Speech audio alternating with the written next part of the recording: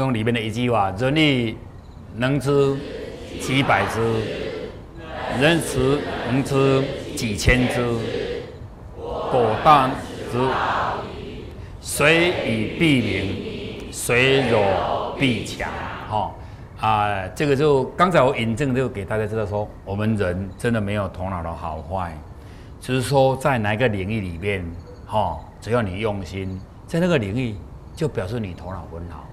因为一个头脑的好坏就在整个的自然，我们人就是把头脑好坏就用在你的头的上面而已。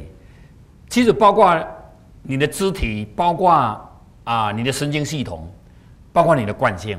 我举个例子，当你走楼梯的时候，请问你有规定哪一只脚踏上第一个阶梯吗？没有。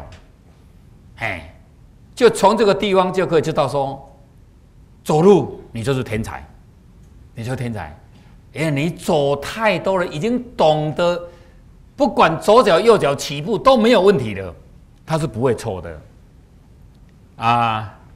黄博士去学习游泳，回来他就会和我探讨，他说什么运动我都很厉害。为什么这个游泳我每天都要喝水啦？我说因为喝点水头脑就会更好。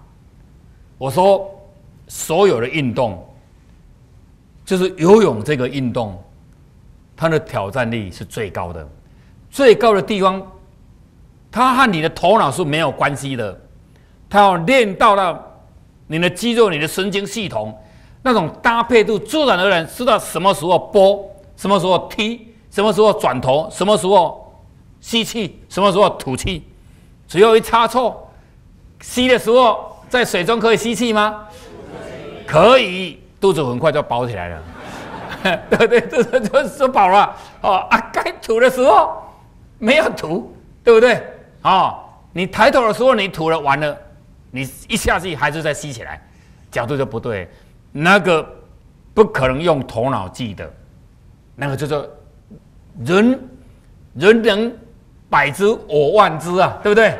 对，就是人家用1000只，我用1万只，那个动作就一直用，久了就会了。